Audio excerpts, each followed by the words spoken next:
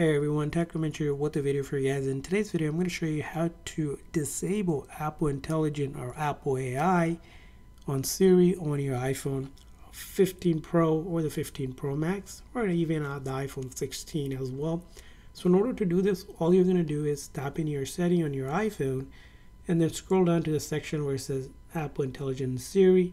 Tap on that, and right here is the option for Apple Intelligent.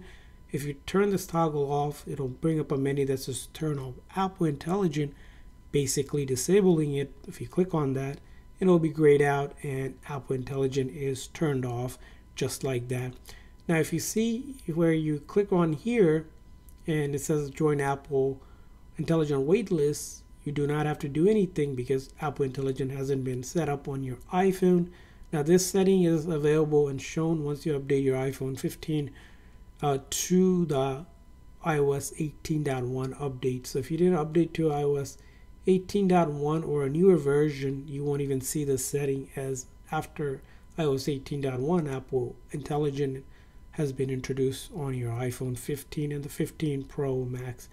Keep in mind this setting is only available on the Pro models and the new iPhone 16. So if you're an older model, you won't even be able to turn that off since it's not compatible on those devices. So that's how you disable Apple Intelligent on the iPhone 15 Pro or the 15 Pro Max. I hope this video was helpful. If so, please consider a like and subscribe button for more tips and tricks for your iPhone and other iOS devices. I'll see you guys next time.